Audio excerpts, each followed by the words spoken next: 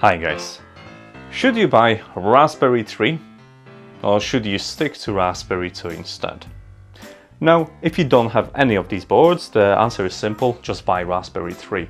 It's a no-brainer, it's better, faster, has a Wi-Fi, Bluetooth, so just don't wait, go ahead and buy it. Now, it gets a little bit more complicated if you already have a board itself and you already spent some money to get a nice shiny case, attach the Wi-Fi, maybe hook it up with Bluetooth, and you left there thinking like, should I be getting another one?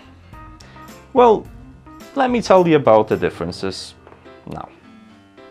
And just look at them, how different they are. Raspberry 3 with built-in internet and support, and Bluetooth, and low technology Bluetooth as well for your pleasures.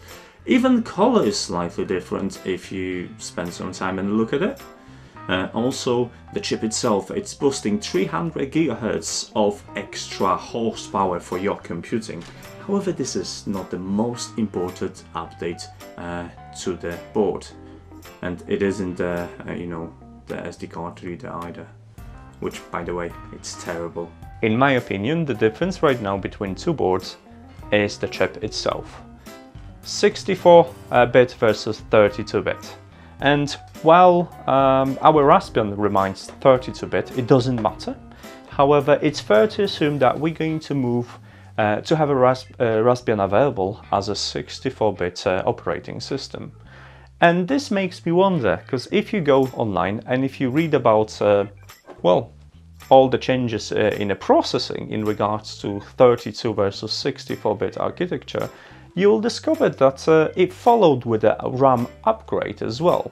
And so far, amount of the RAM available with these microcomputers has not changed, which I think we are looking here into a Type-C revision, which would support probably 2 to 4 GB of RAM and maybe the same processing or slightly improved processing.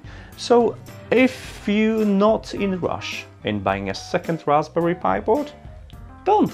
Just wait, and I do believe within a few months we're going to have a next revision of the board with improved RAM once the Raspbian 64-bit is available. So let me know in the comments, what do you think about it?